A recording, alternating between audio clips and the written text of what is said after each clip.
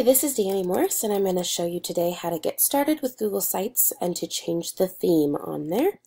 I'm going to go ahead and show you, just like in my previous site, to go ahead and click on a new Google site. Go to New in my Drive, hit Google Sites, and there I will be directed to the home page. As you can see, it's very basic, and this is the new format. There is an original Google Sites and a new Google Sites. I'm going to go up here. I'm going to type in Miss Morris's Kindergarten. That's the page I would like to do. I am a kindergarten teacher.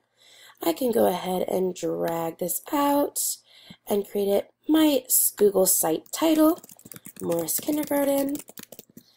And I can go over here. If you go to the right side, you can choose your different theme. Now, this is the simple theme that we have. This is your absolute basic theme that you can create. We have the Aristotle, Diplomat, Vision, Level, and Impression.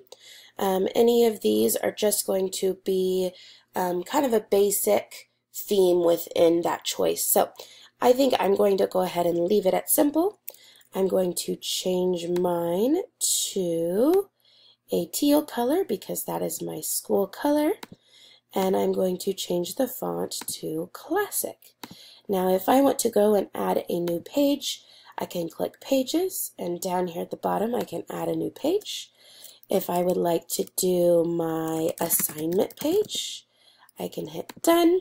It's going to automatically create a new page. Now I want a new header. So I'm going to go down here, click header, and I want the title only. So it's going to take it to make it very basic.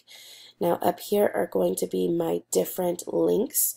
If I click on home, it'll take me back to home. Assignment will take me back to assignment. That's how you change the themes and create new pages. Thank you.